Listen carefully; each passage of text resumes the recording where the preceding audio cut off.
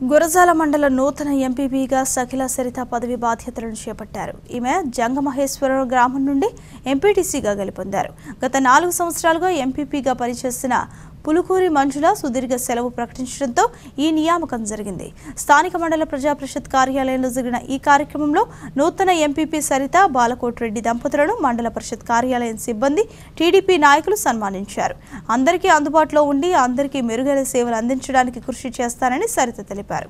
ఈ కార్యక్రమంలో టీడీపీ నాయకులు పులుకూరి కాంతారావు, పోటు నాగేశ్వరరావు, దేవండ్ల వెంకటేశ్వర్లు, ఇన్ఛార్జ్ ఎంపీడీఓ ఆంజనేయ సూరి, తహసీల్దార్ వెంకటేశ్వర్లు తదితరులు పాల్గొన్నారు.